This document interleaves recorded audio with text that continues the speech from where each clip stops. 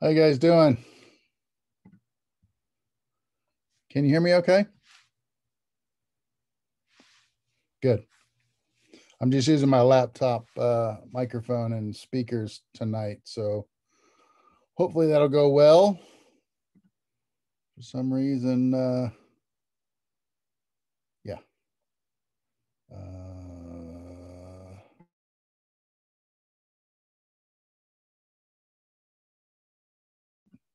Good. All right. So I was worried nobody would get my announcement about tonight. So clearly we did. 16, 17 people entered the waiting room. View the waiting room. Yes, admit all. Wow. Now we're talking. Admit all. Admit. Admit. Admit. Nice. All right. So this is probably all of us. Now let's look at that tile view. Oh my gosh. Yeah. All right. Very cool. Oh, whoop, admit. Gabe. I'm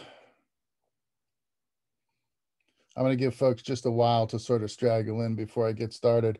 I won't keep you long. Just a quick intro to the course, and then I'll let you go.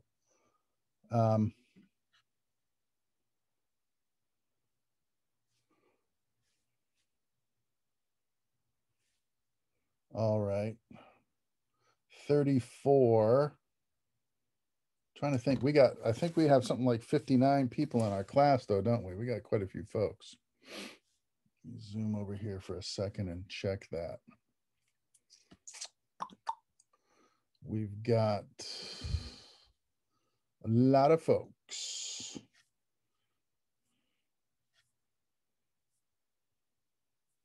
Yeah. Well, it's okay. We'll go with what we got. All righty. Let me, how am I going to do this? Oh, Carson. I need to get a shot of the attendance list here before I get started. So let me just do that real quick.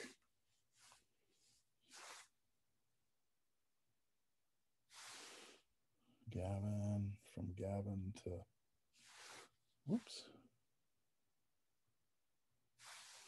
Marcus to the end of the list. Okay. 35 combatants. All right, good.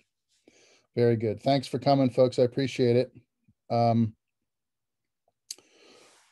do I want to talk about? Let me share my screen with you so I can give you the gist of what's going on here. Share me desktop. There we go. Okay, and I'm going to move you guys over here on this side of my world. There we go. Just shift that out. Now that's probably okay right there. Okay, let's get to it. We are section 3, right? Whoops. That's not us. Back one. There we go. Okay, we are section 3, cinematography 1. Okay, so this course is going to be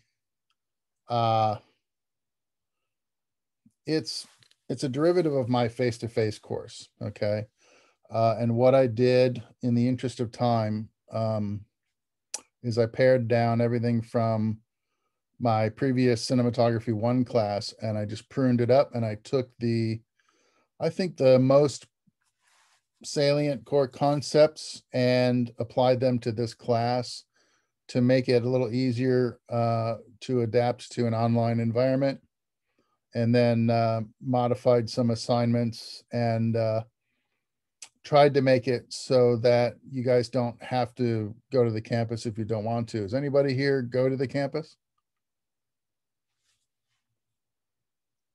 I don't have my Is that a no? I don't blame you if you don't. I don't want to go. I didn't want to go last semester either. That's why I bowed out of the fall semester. But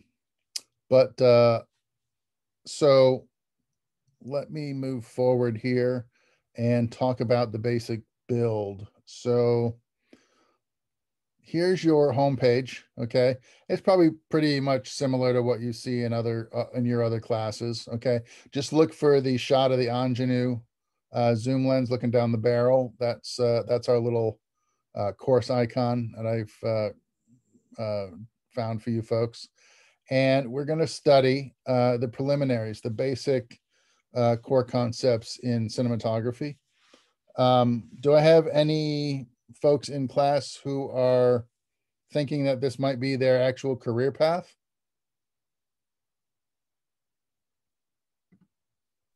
Yeah, I'm very excited for this class and looking forward to it a lot. I think this is what I want to do.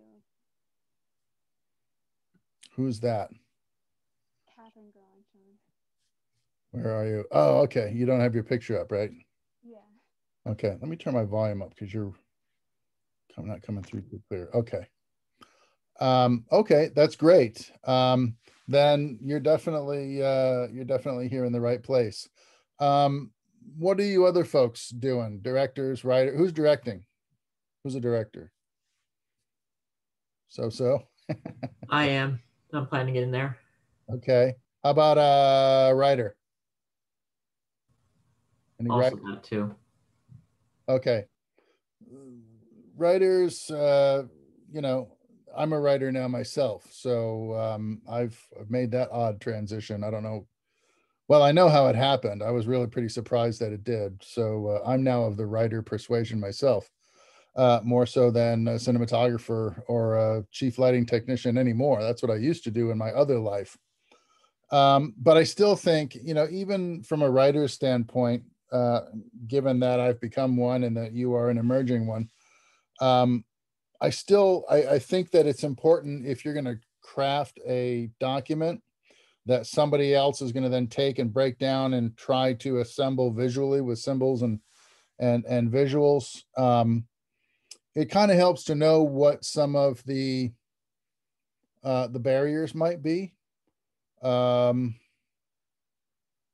I think even a writer could benefit from this class in the broadest sense. You don't want to write a movie where you know that there's very little technology that can accomplish the goals that you've set out to tell in your story. I can give you a really good example. Well, maybe not. You guys are pretty young, but Spider-Man, okay? The first one. Who was it? Tobey Maguire in the first three? I worked on one of them and I don't even know. Yeah, the first Spider-Man, okay? The first Spider-Man was in the trades, and when I say the trades, I mean like the Hollywood Reporter or Vanity Fair. They might do articles or they might just list in their upcoming production sections movies that are, you know, in pre-production or in development. A lot of times in the Hollywood Reporter, they've got a whole section on Thursday where you can see all the movies that are in production that are going to go into production in the next quarter, let's say, and they give you, you know, names and addresses and phone numbers so you can sort of go out there and hunt for work. Spider-Man was in the trades back in, I want to make sure I got this right, but I'm pretty sure it was 1998, maybe further back than that. And so they wrote this great script, you know, and Spider-Man's swinging around downtown New York City and he's doing all this stuff and he's, you know, walking up the side of the building and everything like that. And, you know, the producers, you know, who were trying to get that project together, they just kept thinking, you know, man, I don't know, you know, if we can make this movie and make it convincing for the audience, because we need to do a lot of digital work. We need to create a lot of CGI and the workflows, the cinematic workflows just aren't up to that challenge yet. And so, you know, the person who wrote that script had a great idea and a great vision for what the movie could be, but they wrote themselves out of a job because the industry wasn't ready. The pipelines, the digital infrastructure wasn't there for them to make that movie the way that it needed to be made at that time. So they waited like another 10 years before, you know, the first Spider-Man came out for real. Eventually when we got, you know, the 2K systems up and running in the pipelines of digital post-production, and you know, we could create the images that we needed to create and have them look of the quality and meet the expectations of the industry. So, you know, even a writer, it's going to be handy for a writer to know what, you know, what we're doing now, what we're capable of now, and what our process is in real time when we're creating this sort of this film, right? And when you write your scripts, you know, you have that background and perspective. So, you know, editors are going to profit from taking this class, obviously, because as cinematographers, we're generating the content that the editor is going to work with. So I frequently talk to editors when I'm shooting to make sure I'm getting the right pieces that they're going to want, you know, that they already see going together in a certain way, especially like on commercials and stuff. In fact, a lot of the shot design and stuff on things like commercials are thought out well in advance of shooting, and all we have to do is walk in and execute. So editors, you know, post-production people, you know, now post-production knows, you know, nearly as much about cinematography as we who work in the field, because a lot of times they're creating worlds and environments from scratch. And a case in point, I don't want to get too far in the weeds about depth of field because we're going to talk about that in a couple of weeks, but there's a selective focus quality to photography that you can control. You can control the degree to which, let's say, you take a medium close up of your character and the background can be in sharp focus, sort of in focus, or totally blown out of focus, right? Now, you know, what aspects of the cinematography are related to controlling that aspect of the image? Well, it's your aperture, your depth of field, and your exposure. And when we create elements for CG, or we shoot plates for CG, we also have to provide a Bible to the special effects people in post-production. And we have to tell them what lenses we use to create that clip, what exposures we used, what our settings were on the camera, frame rates, shutter angle, apertures, okay, what ISOs we were at, because all of those factors are now variables in some of the attribute creation tools in post-production. And so if they want to throw a background out of focus on a movie like WALL-E, where it's completely animated, they still have a cinematographer. In fact, it was Roger Deakins who was a cinematographer on WALL-E, cinematography consultant for an animated movie. Why? Because the animators and the effects people who were creating the images wanted to give those images cinematic feel, right? So if they want to throw something out of focus in the background and give it a shallow depth of focus look like you'd get in a photographed feature, they need to talk to somebody about that. What's involved? What kind of lenses do you use to get that effect? What are your exposures? You know, and they use that same information to create some of the CG that's going on. So, you know, cinematography inherently, the technical side of it in some way, shape, or form, is going to find its way into pretty much all the disciplines on set. Makeup people need to know what a cinematographer is doing. Cinematographer needs to know what the makeup people are doing. You know, I've shot guys. I shot The Rock one time for a commercial, and you know, I'm talking to the makeup people, asking them for baby oil for Dwayne, so that I could get all, you know, my lighting looked okay and everything, you know, but I said, you know, I still, this is still Dwayne. It's not The Rock yet. There's what, you know, and they said, oh, and then I walked up to him and I asked him, I said, do you mind if we, you know, if we oil you up? I know you used to do that when you wrestled. He goes, no, no problem. What are you going to use? I said, just baby oil. He goes, yeah, no problem. So the makeup people came in and oiled him down. All of a sudden, the lighting, all the highlights and everything in the lighting came alive because of something that the makeup people provided, right? And So there's a good example of where two departments you think are never really going to work that closely together, and yet I work with makeup people all the time. So I got a kind of a hot highlight on my forehead here. My key light is like right there, right over it's my laptop camera, which is like the worst camera in the world. But my key light's right here. Okay. And with this kind of poor exposure control I have in this laptop camera, it's blowing that highlight out. All right. I was going to shoot my image with my GH5, but my batteries were dead. They didn't charge properly in the charger. So I'm using my backup system, which is the onboard camera. But if this was a problem on set, I might ask the makeup people, come over and give me a dust up, I call it. And they'll come in and they'll, hit the actor with the base powder puff and just take that, and you'll just see it on the monitor. You'll just see the more makeup they apply to that highlight, it just disappears like magic, right? And I've controlled, without having to move my lights or anything else, I've controlled the degree of exposure or latitude in that highlight by applying makeup.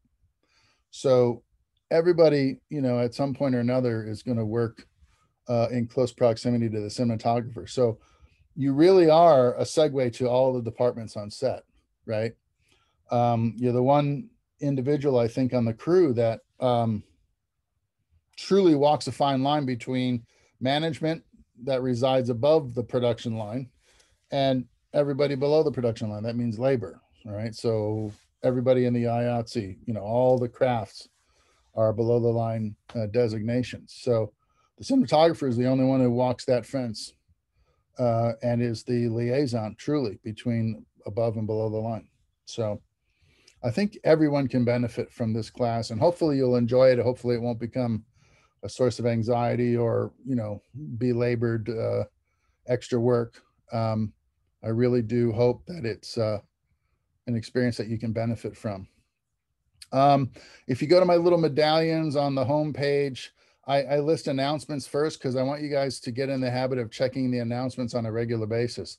This class, since this is our first meeting now, I've only got a couple of announcements out, but for the other two classes now that I've already just launched as of yesterday, I got a full page of announcements already for those classes. Just because this situation right now is really fluid. Okay. I only came on board 8 days ago. Okay. I was not on the UCF payroll, not on faculty at all. I was a free agent out there. In fact, I had resumes out at 3 different universities. UCF responded first with a promise of a contract. All I got was a letter of intent to start work on Monday of this week, right? Or last week. Sorry. Wait, what day is it? It's Tuesday, last week, right? So, and I have 4 classes. So the good news is we're up and running. The not so good news is, but I'm not sure that it's bad news, is that I'm building the course as I go along. So I'm going to be opening up modules as we go along and, releasing that information to you. Nothing that's going to catch you by surprise. If you want to know what's going on with the course, it's very simple. You can go to, go to the modules page, okay, which you can do from the home page. If you click this medallion down here, the Explore, and go to the modules page, I have the course syllabus and the course outline posted for you guys to read, okay? That way I'm not generating any paper. I don't really like to go through the syllabus because it's really boring and boilerplate, and you've probably heard it 100 times already. And there's only a few specific items in the syllabus that are specific to this class. So you can go ahead and read the syllabus, check it out, make sure that you're familiar with everything. I mean, you're going to see some different information. The required text for this class is specific. And so there's some information there about, I'm going to tell you about that in a minute anyway. The course objectives are here. Those are unique to this syllabus. But things like the materials fee, you know that already, right? So I don't really want to spend a lot of time going through this. There's no real reason to do that. It's the same thing you've heard already on and infinitum.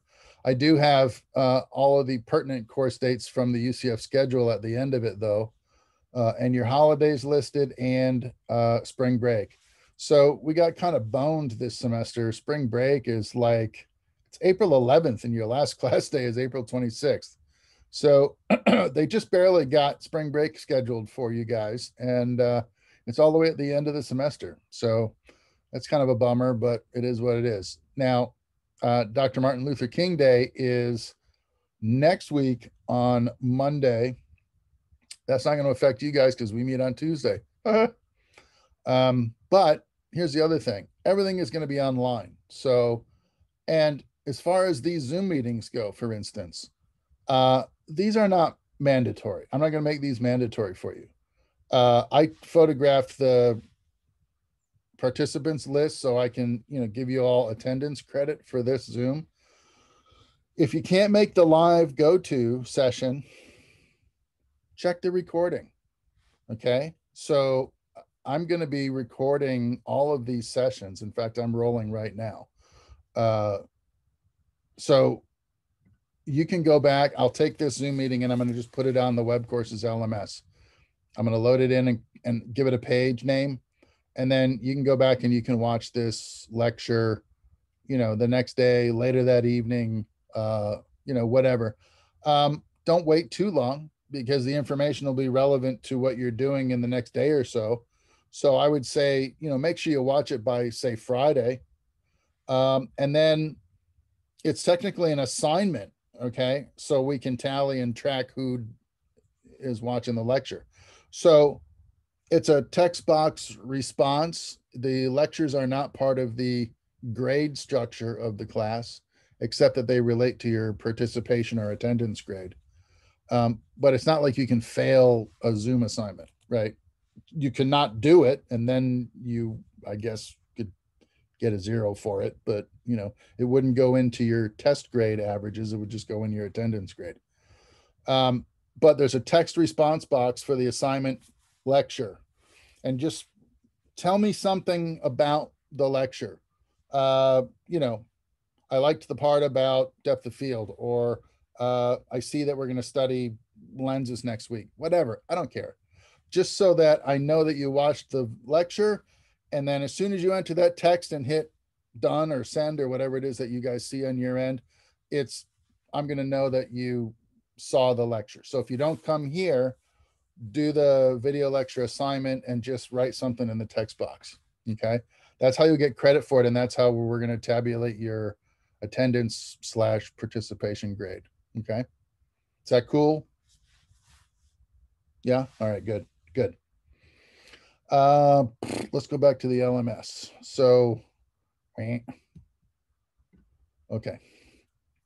So here, the syllabus is in here. You can look at it. Now, if I tweak the syllabus or something, I think I've got the alerts set up. So you'll see that I've changed something, and then you can go check it out, or you can, whatever you want to do. That's why I put it in here and load it up so you guys can access it and you can look at it anytime you want. I've also got the course outline loaded in as well. Okay. So this is my plan for, I think this goes all the way to week 9. Week 8. Okay. Week 8, which is a midterm exam, 30 questions, multiple choice. Okay. Easy. I don't want to break your back with this stuff.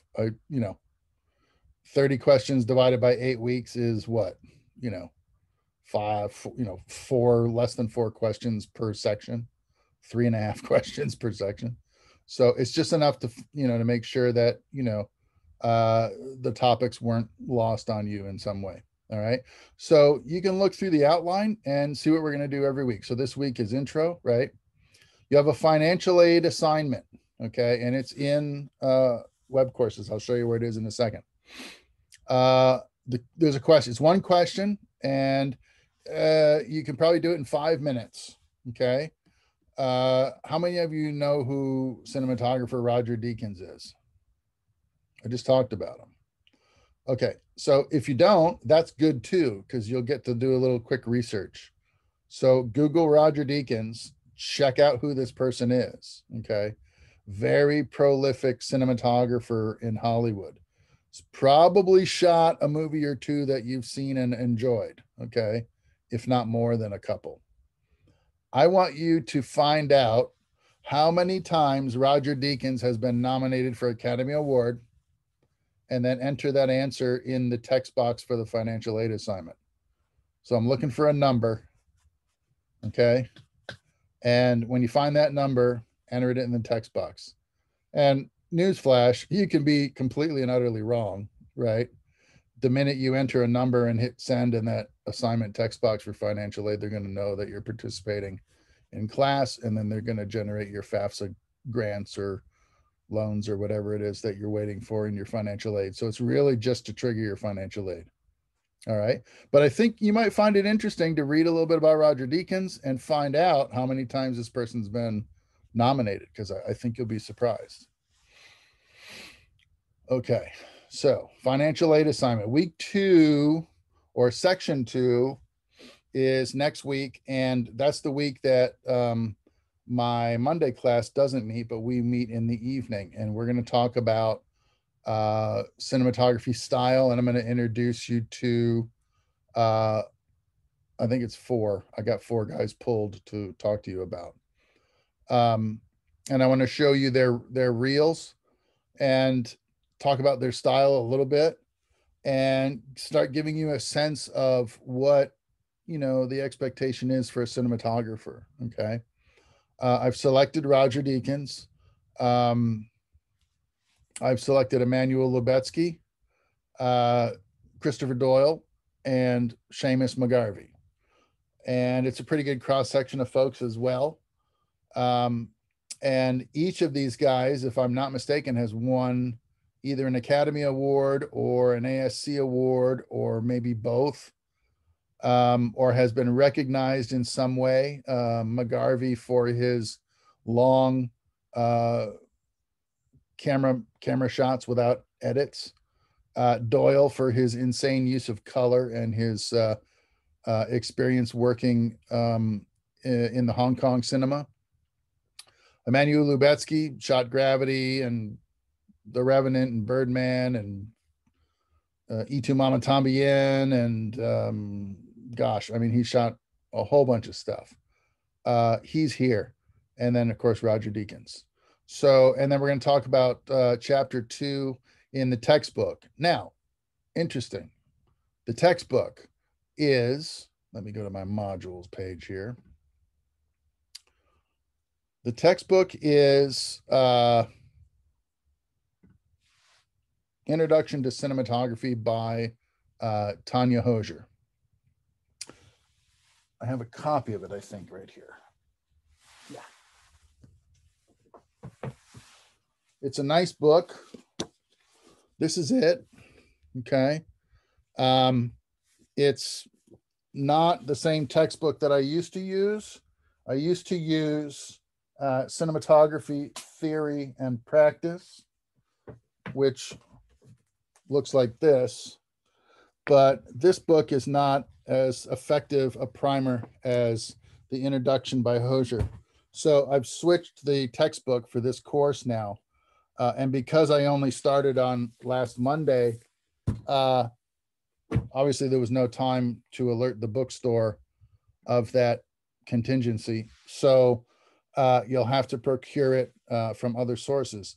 But the good news is they've got it for rent at Amazon. And if you go to their website, you'll see that they have the textbook. Here it is. You can look inside at the table of contents. I would say, I mean, you probably don't want to buy it for, I think the cheapest price right now, yeah, $44.49. Unless, if you can write this stuff off of your taxes. So it's, part of your professional library if you elect to buy the text. If you're going to be in any of the technical disciplines when you get out of college, lighting, grip, camera, okay, you probably want to buy the book, right? If you're just taking cinematography this semester because you have to, because it's a core class, rent it, okay? And if you play with their little, you see this little calendar widget down here? If you tell them when you're going to be done, see how I've selected April 23rd, which I think is the last Friday before study day. The rental's $21.29. So you can have it starting now until April 23rd, if I'm not mistaken, for $21.29. I think that's a pretty good deal. I think that's cheaper than what you'd see at the bookstore. And I have looked high and low for a PDF copy that I could pull down from the internet and distribute to you guys. And I have yet, I have a version that is loaded into my laptop that without a great deal of labor intensive copying and pasting and editing, I can't really reassemble the book in a usable fashion for the class. So you'll have to acquire the textbook on your own. This is not unusual, right? You're getting textbooks for your other classes. The rental's pretty cheap though, so I think that's good news. The other piece of good news that I do have for you though is that as far as any of the other materials that I reference in the class, if you go to the modules page of the course and click on the tab supplemental textbook and PDF resources, I'm giving you several texts already. I'm giving you the old textbook, which I have a couple, I think I got 1 or 2 chapters of reading assigned out of that book. I give you the Camera Assistance Manual by Dave Elkins. This is actually a public domain text that he basically donated to the public domain, which I think is a hell of a thing. In other words, you can download Dave Elkins's book all day long on the internet, and he's okay with it because he just wants to make sure that anybody who's going to work in the industry as a camera assistant has the right and vetted information. And I think that's very admirable, which is why I had my choice between 2 camera assistants books to offer you. And because his is public domain, I chose Dave's book because I think that that's really great that he's so committed to education that he's not worried about profiting off of this. He just wants you to have the right info, which I think is really cool. I'm giving you a copy of the 7th edition of the ASC manual. That's the Sacred Black book, which in my time in the service, this was the ASC manual to have. There were other manuals out there. They come out every couple of years or so. When I got into the business, I think 86, the ASC manual was red, and it was half as thick as this one is, as you can see here. It's about half as thick. This has all of the film-based knowledge and information that an ASC cinematographer is responsible for knowing. It's got some really neat like depth of field tables in here that you might find useful. Talks about lenses in here, the difference between cinema lenses, spherical and anamorphic lenses. It's got all kinds of information in here and I know I'm speaking a lot of psychobabble to you right now, but you'll understand as we move along through the semester what those terms mean, okay? It's all in here. I mean, this is this used to be the thing. I mean, before the before the internet and we could carry a tablet around or a smartphone and access info, you had to have this in your back pocket if you were a director of photography. So I gave you a copy of that. You can take a look at it. I still think it's beneficial to have these things, these print materials. You can't always access the internet, okay? If you're going to be in the film business, you're going to find yourself in some of the weirdest remote places sometimes where there's no phone service and no internet, okay? And that's sometimes when it's nice to have something like this in your back pocket or in your gear bag on the truck, and you can look something up if you don't have access to Google. So I still think it's nice to have. You now have it as a PDF copy, and you can keep it in whatever your favorite device is and access the information anytime you need it. I'm also giving you a copy of Motion Picture and Video Lighting by the same guy that wrote the textbook we used to use for class, Blaine Brown. So you'll have some lighting principles at your fingertips. You'll have camera data and tables and information at your fingertips, a nice camera assistance manual at your disposal, and 2 textbooks of cinematography that you can rely on. And that's a good start to a professional library. If you guys want it, I use, not this semester. This semester is an online course that was already built, so I'm just sort of babysitting. But when I teach face-to-face introduction to production, I use this textbook. And if you guys want it, I can make it available to you as well. This is, I think, the best textbook on the broad production picture that you could possibly procure. And it's got a lot of forms and things in here that you can pull out and copy and use as templates for your own production paperwork. If you're, do I have any production managers, aspiring production managers or assistant directors in here? No? Really? What do you guys all want to do? Are you not sure yet? It's okay to not know. I knew, but I'm a weirdo. So I got in the film industry when I was 20 years old. So, and I got in the camera department because I was convinced that was where I wanted to be. And I went full circle through 3 different departments and wound up back up in the camera department. So I took a little guided tour of a set career. It started in camera and ended in camera. So it's all right. If you don't know right now, it's not a big deal. That's really what these classes are all about. It's discovering what you gravitate towards, what inspires you, and what you're good at. And, gives you some idea what you can start hunting down when you go out looking for a job when you graduate. Okay, so let's go back to the outline, and we can keep talking about that for a minute. Course outline. So week 3, I'm going to introduce you to the camera department as a departmental whole, right? So there's several individuals who work in the camera department. We'll talk about each person's job, where they are in a hierarchy, if you will, within the department, what their responsibilities are, what they're trying to accomplish on a day-to-day basis on set.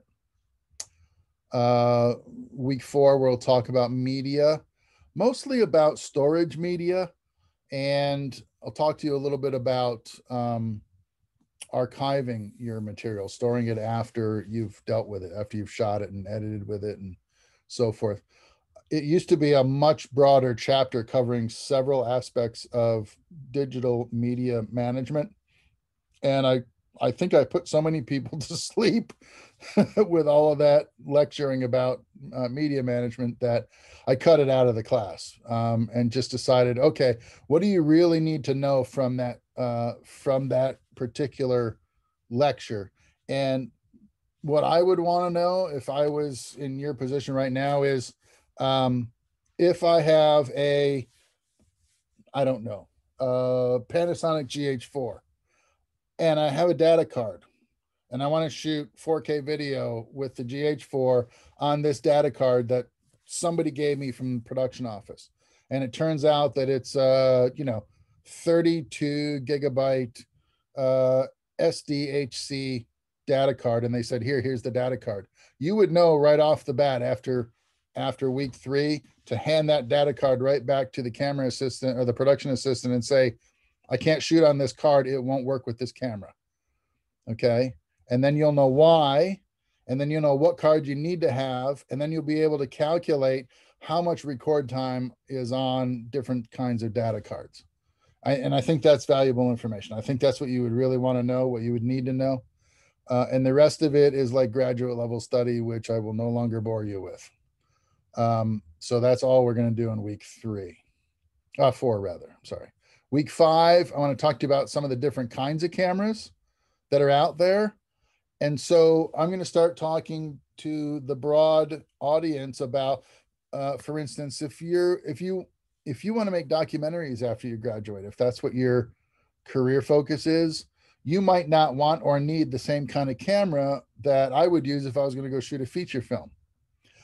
Or let's say you want to be a YouTuber when you graduate. You want to start your own website and you want to do YouTube videos and you want to build a whole brand and stuff and just shoot hey there videos or how-to videos and put them up on your YouTube account. You probably don't need the same camera as either one of me or the documentary person. Either one of us. You need a different camera altogether, which is smaller, easier to use, less expensive, and so forth. So I want to talk to you about a couple of different types of cameras, and then I want to show you some stuff, and just so that you get an opportunity to see it at least once before you're thrown out into the world. Week 6, so week 5 we'll talk about cameras. Week 6 we'll talk about the lenses that go in the cameras, and concepts related to the lenses. Okay, so it's not just last week I showed you a camera and this week I'm showing you a lens. I want to talk to you about why this lens and not this lens. What's the difference? Well, there's a lot of difference. So we'll talk about that and what that's good for, what you need to know, what the salient points are, and then we'll move on from there. And then week 7, I want to talk to you about filtration and the advantages of using filters in camera to do things, either control exposure, create visual effects, or correct color inconsistencies or inaccuracies in the color science, or to create aesthetic effects. And the reason why we still use what we call them drop-ins, in other words, filters that we use in front of the camera lens instead of doing that digitally with digital tools in Final Cut or Premiere Pro, for instance, is there are certain filtration effects that just don't work well digitally. They really have to be done analog and in camera. So I want to talk to you about those few options that are out there that still really should be handled in camera. And that'll take us up to our midterm. So hopefully that's not too bad, not too taxing. The midterm will be pretty easy. After the midterm, we have a couple of weeks, I guess, and then you guys go to spring break, and then a week after that, and then we're in study time, and then we're out of time. So I don't know, this semester might go quick. I don't know, we'll see. But that's at least up to week 8. That's the plan. But like I said, check the announcements on a regular basis in case I change something on the schedule or on the syllabus, and you'll get the info right away. Okay. Because, it's funny that, for instance, in my Monday's class, I showed folks announcements. I told them to watch out for announcements. I gave them certain pieces of information in my lecture. And then, like, immediately after the lecture, I was getting questions. My mailbox was exploding with questions that I covered in the lecture. So know that as soon as I know what I'm doing, if I need to expedite change, I'm going to send out an announcement and let you know. And I've also got the little box ticked in Webcourses in the control parts that you guys don't get to see, that should be alerting you when I make a change to the class. Okay. And if that gets too annoying and that becomes a real distraction, let me know and I'll turn that function off. Okay. Because I know I hate getting flooded in my inbox with a bunch of crap. In fact, I got flooded with my own junk today and got mad at myself because all the changes I made to my writing class a little while ago flooded my mailbox. And I said, oh my God, I had 27 emails. And I looked and it was all me. It was all crap that I did. So if that starts getting annoying, let me know and I'll shut it off. Okay. So I covered let me go right to the modules page now. So you can access this page through the home page. Like I said, go down to the little buttons at the bottom and click the Explore button. These two buttons here, this one leads to the Zoom page. In case you need to, access the registration information or whatever. This one goes to the UCF technical support in case you have internet problems or laptop problems or, whatever other problems they deal with over there at IT. You can access that there.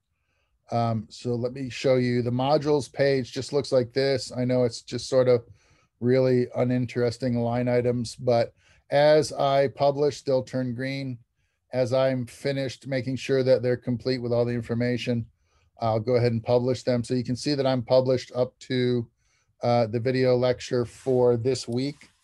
After I'm done with you guys tonight, I will download this video lecture, transcode it, and I will embed it into this page right here. So you can go back and watch it again if you want to see my shining face, or you can let your colleagues know if they didn't have a chance to show up here, where they can access this lecture and you can watch it. You can use it as a study tool as well. Tonight, I'm kind of, winging it and working off the cuff. But when I start doing my full-blown keynotes, I'm going to show you what one of them looks like in a minute. You can go back and watch this lecture again if you're studying for a test, let's say, and access the information. I might throw some small quizzes into the mix, but I'm not sure. I think that the assignments and the midterm and the final might be enough as far as grading goes. If I did, it would be a small, like 5-question quiz or something stupid like that. And if I do that, you'll see an announcement for it. And so if you needed to study for something like that, you could watch this, you could watch the keynote lecture again. So, okay, in the getting started items that I've got for you. So this is just a little blurb about, it's propaganda, really. What you can do to be successful at UCF. Poop. Financial aid assignment is explained here. I told you what it is already. If you need to hear that information again, you can go to this tab. Your syllabus is here for you to look at. Course outline is here. General discussion board. I think this will be fun. Already the kids are using it in 2 of my other classes. And I never used to put these in my classes until about a year and a half ago. I put one in a class and everybody liked it. They seemed to like the idea of having a forum that was sort of outside of the topical discussions that we have every week and outside of any discussion posts that we would do as an assignment, and just an opportunity, especially now since you're all working remotely. If you wanted to, have a conversation in the general discussion room about the movie you saw last weekend, or you're thinking about buying a camera and you're not sure what you should do. Does anybody have any suggestions? Or, I don't know, whatever you want to talk about. It's your forum.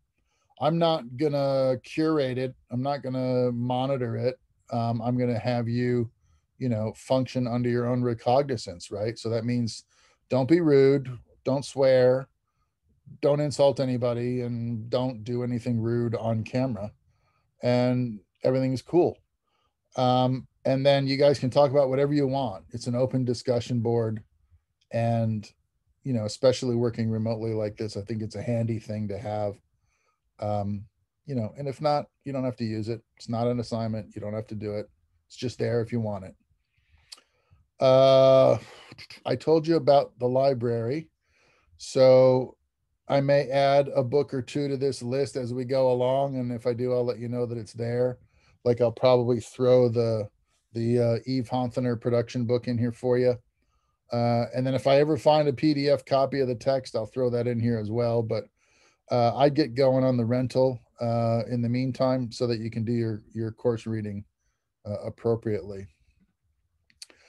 And then what have I got here? So I've got, the basic introduction for tonight. If you guys want to see who you're dealing with, go to my IMDb. I got the link down here if you want to see what I've done. I've been in the film business for over 30 years. I've been teaching this is my 11th year. There's obviously a little overlap because I'm not 64, I'm only 54. And you say, wait a minute, those numbers don't add up. That's right, they don't if you take them linearly. So there's a little overlap between when I left my career working on set and when I began teaching. And it kind of coincides with when I was shooting. When I was working as a chief lighting technician, as a gaffer in the field, lighting movies for a living, I didn't have time to teach. I didn't have time to do anything, really. I barely had time to sleep. But then when I started shooting, obviously, when you move up in the hierarchies, you get less work. And so I had more time available to me. And that's when I started my own production company. And I did like, one commercial a month, which was fine because that, was enough income to sustain me, but it gave me a lot of time. So that's when I started teaching. And so this is my 11th year of teaching now. I've been a member of the IATSE. Anybody know what the IATSE is? International Alliance of Theatrical and Studio Employees. It's a division of the AFL-CIO. It's a labor union, right? Anybody have parents that were in labor unions? No? It's not as far as I know. Like, Okay. Well, in my day, so what am I talking about? 1987, 88, right? Um, Mid 80s. I think I worked on my first commercial in 86.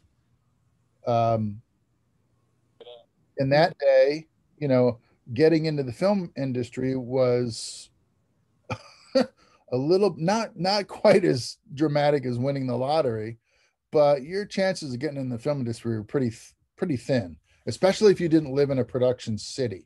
So like if you were from Boise, you weren't going to be in the film industry. You had to move to Los Angeles or New York, Chicago maybe, uh, you know, Miami maybe. There was no Atlanta in those days, not like there is today. There was no Austin, Texas. There was no Rodriguez and the Troublemaker Studios, and there was no Quentin Tarantino in Austin, Texas, and you know there was no Terminator Salvation in Albuquerque, and it was very clandestine. It's still kind of clandestine, but in those days it was really hard to figure out where the industry was, who was involved, and how to become involved. Um, it's a lot easier now. So in those days, especially if you wanted to make this a career, the best way to do it was to join a labor union because they had people that would, organize work contracts on behalf of groups, making a movie, negotiate your salaries and your benefits, negotiate whether or not you got health insurance and what that constituted. And then the labor unions were full of experienced people that became your mentors and would teach you the ropes and shepherd you along over your development. And when they felt that you had learned enough to be able to go out and work in the field unsupervised on your own, you became a full-fledged member of the union. You were a card-carrying member, and you could go and work on any movie you wanted. If they knew you and they wanted to hire you, you were good to go as long as your card was in good standing and all your dues were paid. That was how you made movies. It's still how you make movies at the highest levels, but it's a lot easier now to work on a small independent feature and become involved with that whole deal than it ever was in the old days. But I'm not teaching you how to go out and make little low budget, no budget movies where you're never going to earn any money and you can't do it for a living. I would like to teach you guys things that you need to know so you could go to Atlanta and start asking people for a job and not feel embarrassed that you didn't know what you were doing or that they would figure out that you were a novice. I want to give you information that you can trade for a paycheck. That's my goal. I'm not here to teach you how to do this as in your spare time and so you still have to get a job waiting tables. That's not being in the film industry. Being in the film industry means you like cameras, then you work with cameras and you get paid to work with cameras. That's what I'm talking about, right? And I would seek that for you guys because it's not as hard as you think. It's easier now, I think, to get involved in the industry than it was when I was a kid because I had no idea where the industry was or how to get involved. So let's attack the problem from that angle and say, hey, we're here to learn things that are going to make you attractive to those people hiring for positions on films in a place like Atlanta. And then if your ambitions aren't that high, that's okay, because nothing that you're going to learn here is going to be useless information if you still want to be a documentarian or a YouTuber or You want to just shoot music videos, uh, you know, something like that, or you get a corporate job working here in town. I didn't realize it, but my gosh, Florida Hospital has a huge media division in-house, and they shoot all kinds of stuff for the hospital, and they've got a big hospital network. So they shoot patient interviews and they shoot in-house films about the facilities, and they do documentaries about patients and patient care and all kinds of stuff. And they're making video movies and stuff over there, and it's an in-town job. So even a job like that, you'll benefit from the stuff in this course. So I don't think it'll be a waste of your time, and hopefully you have fun doing it. But if you want to know what my career looked like, go here to this link and you can see the kinds of movies that I worked on. I list a couple of them up here: Angels and Demons, Eagle Eye, Pirates of the Caribbean 2 and 3, Into the Blue, Dukes of Hazzard, Monster, Bad Boys 2, Too Fast and Too Furious, Tears of the Sun, The Water Boy, Any Given Sunday, Armageddon. At current recollection, it's 76. Every once in a while, I'm sitting on the sofa watching football and go, hey, I just remembered a movie that I worked on. I would check my IMDb and see if it's on there or not. And I have remembered a couple of things that they didn't catch in my career, and I had them put it up there. So right now it's currently at 76 feature films and counting, and over 400 episodes of television. So I've done a little Hollywood stuff, and I want to impart some of that to you. It doesn't do me any good to hold on to it in my dusty old head, right? It serves the community better if I teach you guys a little bit about what I know. So that's why I'm here. What else can I talk to you about? That's in the welcome module. The next one here, introduction, is yeah. Oh, I use a lot of video resources in this class. Little snippets on concepts here and there that fit well, that dovetail into either my lectures or into the chapters you're reading about. And so I'll put a video up and have you look at it. And I use a lot of stuff from Cook Optics. They're a lens manufacturer out of England. They've been in business for over 100 years. They started off known as Taylor Hobson Optics, and then they changed their name to Cook early in the last century. And recently, within the last not 10 years, but maybe 5 years, they've established a website, and they have these great Cook Optics TV videos. They do a lot of interviews with cinematographers. They have, they ask DPs about, the movies they've just got done shooting, and, they do nice little vignettes and stuff about all kinds of stuff. And I use a great deal of their material.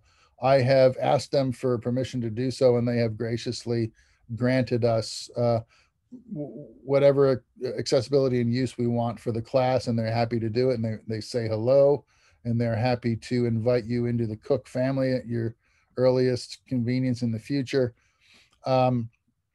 Check out their website. They make really nice lenses, some of the best lenses in the world. I got a little blurb somewhere. Did I do this? Is Bradford Young. He shot Arrival. That was the movie that came out year before last about the aliens. There's a couple of videos in here that hopefully will inspire you. I've got a little vignette about being a cinematographer, and then I've got a Cook Optics video here about what makes a cinematic image. And they go out and they ask, I don't know, about 15 different DPs what they think a cinematic image is, and what the difference is between a cinematic image and a run-of-the-mill video image or a photograph. Because there's a distinct difference. I think there is.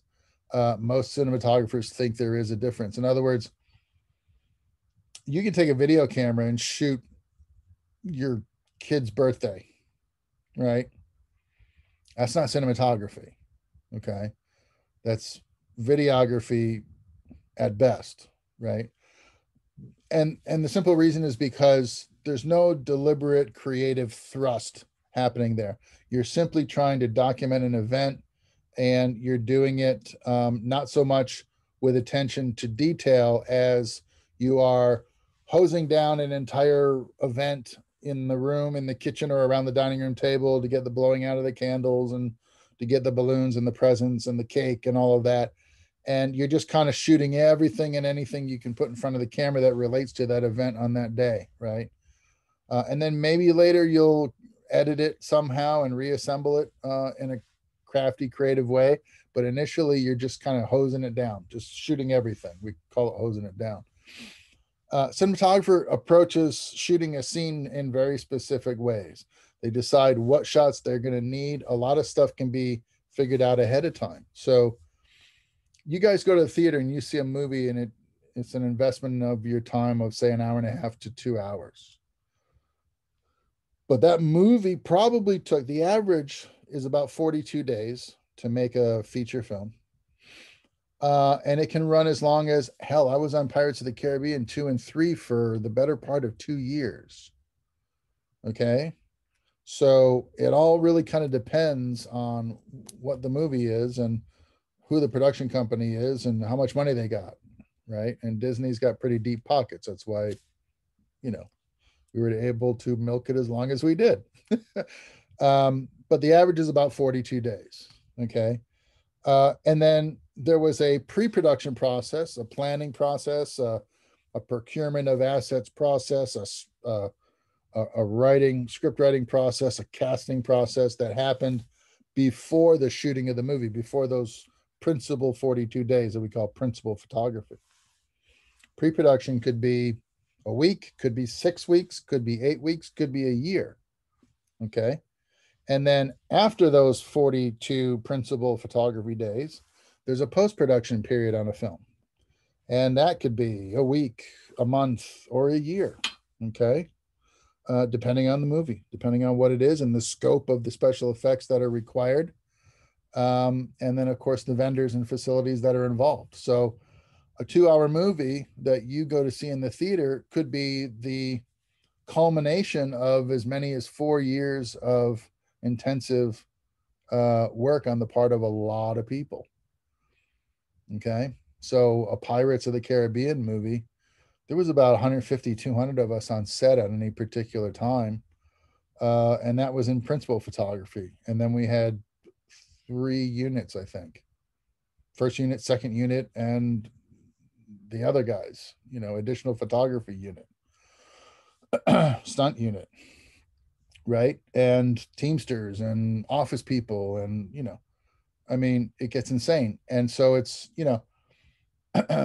cinematography is one small part of that whole process, but I want you to start thinking about it as a process and not just a random thing. So a cinematographer has a plan and they've thought about it for a good long time. 6 to 8 weeks is an average pre-production for a cinematographer, 4 weeks to 6 weeks. All right. And then 42 days, and then at least a week to 2 weeks in post-production to polish up the images, color correction and stuff before they conform it into the final movie, and then print release copies and send those all over the country to the theaters, right? And so there's a deliberate thought process, there's a creative process at work there. And that approach is what I'm talking about when I talk about cinematography, not talking about random pictures that we take without really thinking about it, okay? And although Steven Soderbergh shoots movies on this, right? And they won an Academy Award for, what was it called? Bright Tangerine, about 4 years ago. Shot on an Apple phone, right? They shot some BMW commercials on Apple phones when the 7 first came out to prove that it could create images that looked cinematic. Doesn't make this a cinema camera. This makes it a cinema camera, a cinematographer. Okay. So you can put this in my hand, or you can put, I don't know, a cinema camera, DSLR, a video camera in my hand. And my process, my approach, the way I use that tool is cinematography. Okay. And that's what we're doing. That's what we're talking about. Okay. For every module, you get, maybe a little blurb like this. It might just be a buffet, right? It might be your videos for the week. And if I've put it here, chances are I've already shown it to you in a lecture keynote. Okay. So I put them here so you can go back and readdress them if you want to study or just get a second look at something, or, if you're having trouble understanding something, you can watch a video on what it is as many times as you need to. Downloadable PDFs are here, something I want you to read. Or what I might do is also put PDF versions of the decks up here as well, so you can look at a cell at a time from the lecture video to get information out if you need to. And then your reading assignment will be listed in here as well. Okay, so every week, every module is going to basically be like that. Okay, so it'll pretty much look like this every week, and then you just go in and access it, right? After tonight, I'll download your lecture and I'll load it in this box right under this blurb of text. And you'll be able to go in and watch it again if you want to, or, if in one of the coming weeks you don't have an opportunity to come to the live lecture, just go to the page for whatever section we're in and look at the video lecture. And then, like I said, write something in the little text box and hit send, and you'll get credit for watching the lecture. Okay. And that's basically it for the LMS. Every week, I'm going to have a keynote for you. It'll start with a library card like this, and I'll just go through, whatever the information is. So this week, I've got a shot. So one of my friends sent me a link to this in the Hollywood, I think it was a Hollywood Reporter, about Tom Cruise shooting Mission Impossible 7. At the time of these photos, it was in Italy. And I used to mount cameras on cars. That used to be one of my jobs. And so a lot of guys know that. And so he sent me this because he knew that I did a lot of this kind of work myself in the past. And I always love looking at another grip's work. I like to see, oh, I might not have rigged it that way, but it's interesting to see how they use the pipe here. Oh, I see they have a custom pipe that they painted the same color as the car, and they've integrated it, either welded it or screwed it right to the car. That means that they owned this car. It wasn't a rental. It wasn't, it wasn't cast like they would cast a dog or an actor. It was actually bought as an asset for the feature, so that they cut it and weld to it and whatever they had to do, and that's one way of accomplishing this kind of technique. I could mount cameras all over this car without one single screw hole if I had to. Okay. And it all depends on whether or not production can afford to buy the car and let you chop it up however you need to get to execute filming, or whether they got to return it at the end of production and it better not have a scratch on it, or they got to pay for the damages as well. And so depending on the budget and who negotiated the deal, the car, you might be able to drill into the car and you might not. So I thought, and he thought it would be neat to send me a picture of what they did on this little Renault, I think it is. And I always seemed, at this point in my career, when I was doing this for a living, when I was mounting cameras to things, it seemed like I was never on the right job where they had enough money to buy the car. So I could never screw or drill to the thing. I always had to figure out a non-destructive way of mounting a 75-pound film camera to the hood of some kind of car they were going to go screaming through downtown with, and not have the camera fall off, and be able to get the shot and make sure the frame was stable and the thing didn't shift in transit or whatever. It seemed like I was always on the movie that couldn't afford to just cut the car. So anyway, that's just my anxiety talking. But anyway, it was a neat picture. So you'll get a title card, you get a library card and a title card. On the library card, a little hint right here, in between the parentheses, that tells you how many cells are in the lecture. So 15 to 25 cells is under an hour. So an hour is usually 30 cells. 80 cells is like 2 to 2.5 hours, about 2.5 hours. So it tells you how much information is in a particular keynote. For the first couple of keynotes, I'll have the important dates from the spring calendar, and then I won't post that anymore, just to save space. I'll do some PSAs once in a while. This one's for the operational portal. You guys know what the operational portal is? Okay, this is really handy. I don't think you'll need to rent any gear from the UCF equipment room this semester. I think I've got it sort of figured out, sorted out to where you don't need anything but maybe your cell phone to shoot video with. But if you wanted to, for instance, there are some cameras that you're eligible to check out even now. And if you wanted to do so, you could arrange for all of that through the portal. So there's a link if you needed to rent equipment, there's a link under equipment. If you need to know about the facilities and who does what and where, there's information there. They have training videos. If you rent a piece of gear and you're not entirely sure how to operate it, they're gonna give you a crash course when you rent the gear from the equipment room. But they might also have a tutorial on the portal, and you can go watch. For instance, if you needed to brush up on how to operate a sound recording device, for instance, you could look that up on the training modules. There's also announcements about events and things that you can attend. So like a couple times a year, they have the production meet and greet. Have you guys gone to that yet? I don't think they've had the meet and greet for this fall, for this spring. They might not because of COVID. But that's usually when the entire film department as students kind of get together and everybody can meet each other. The upperclassmen, the BFAs who are making capstone films, a lot of times they're looking for eager students who want to work on their projects and help them get their films made. MFA students are doing the same thing. You know, they're making thesis films and they need crew. So they're looking for students who want practice, you know, doing the different crew positions on their thesis films. Or if you just want to meet other, you know, students in the film program. The film program is pretty big. I think there's 600 or 800 of you guys in the program right now. I don't know if you realize that or not. So you may not encounter everyone in the film program. There's probably people that you haven't even met, wouldn't even recognize that are in the program with you. So there's stuff like that, announcements like that I'll put in the beginning of these keynotes.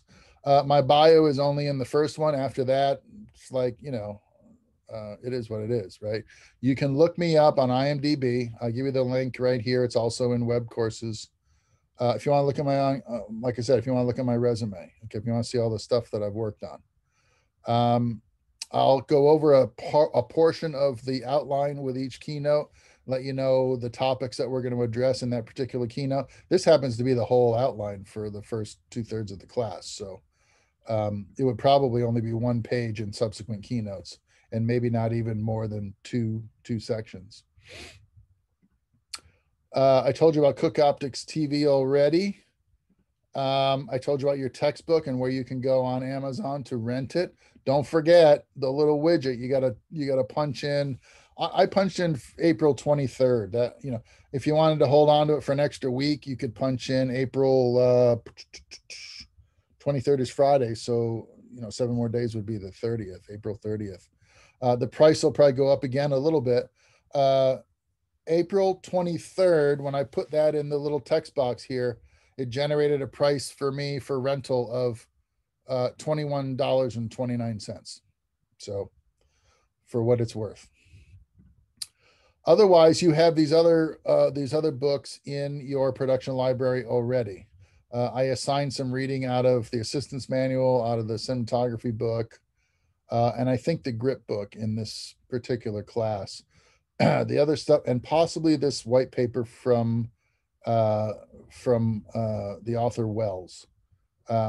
She wrote a piece on camera movement, and I think I touch on this in week 12. So you've got it all here. You don't have to buy anything else. Just got to rent the text and you'll be good to go for the semester. Okay.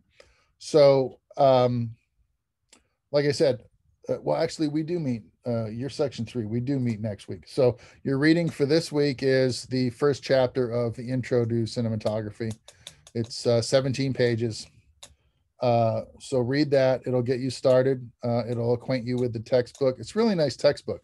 There's a lot of images in it, and it's a real comfortable read. It's not, the pages aren't jam packed with stuff, you know, it's chunked up real nice. And there's a lot of charts and images and stuff like that. And so, you know, a, this isn't like my advertising text, I can tell you that. You know, a 30-page read in my advertising text when I was an undergrad used to take me about an hour and a half of sticking with it and not taking breaks. An hour and a half of constant reading to get through a chapter. And these chapters are really quick and time flies really fast. Like here, there's 2 pages right here that are mostly bulleted points, right? So it's not the kind of thing that you close read like you would other kinds of textbooks. It's really sort of chunked up information that's there for quick reference. Okay, I think it's a nice text, and I think you guys will like it too. So your job is to read the first chapter for next week, familiarize yourself with that, and do your financial aid assignment by Friday. Okay, by Friday. That's what it says in the calendar. I don't know how they deal with you guys if you're late with that sort of thing. I think you can be late. I think you can. It's just that they say that it might forestall you receiving your financial aid benefits on, you know. So if you get it in by the 15th, you're sure to get your financial aid on time is what they've told me. So so do it, but uh, you can put any number in there and you'll get credit for answering the question. Okay. So just do that by Friday. And then I'll see you next, next Tuesday. Right. So I think I want to stop here. That's all I've got. So, and in fact, I mean, quite frankly, what is it? It's 7:15, right? We meet at 6 o'clock. So, I don't want to do this for 3 hours on a Tuesday night, and I know that you guys don't either. So here's the thing, right? I'm going to try to keep these get togethers to like an hour and 15. And then it'll all be on Webcourses. You can see all of the structural formations of the class are all here already.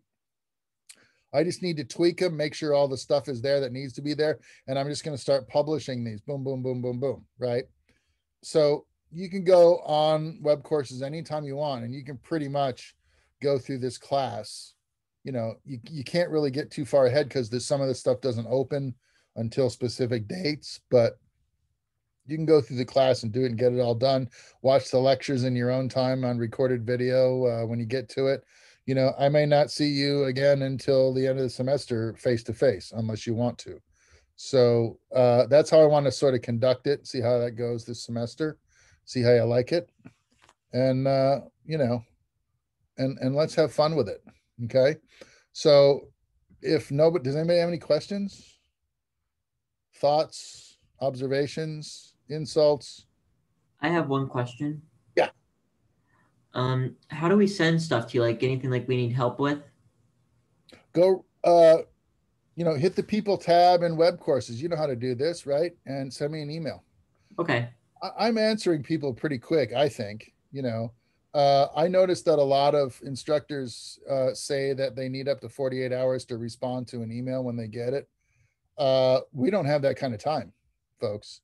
So if you go to the people tab, I'm Walsh. I'm all the way to the bottom. That's easy. Just wing it all the way to the bottom, and I'm second guy from the bottom.